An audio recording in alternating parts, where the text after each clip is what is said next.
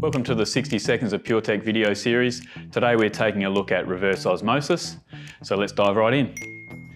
Unlike standard filters, reverse osmosis uses pressure to push water through a membrane, removing the smallest impurities for cleaner purified water.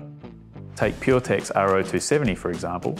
Water first passes through a pre-filter for sediment and chlorine removal, then through the membrane to remove contaminants down to 0.0005 microns, and finally through a post-filter.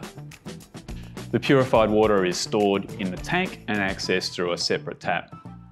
Puretec RO270's key features include its ability to reduce contaminants like fluoride, heavy metals, nitrate and PFAS.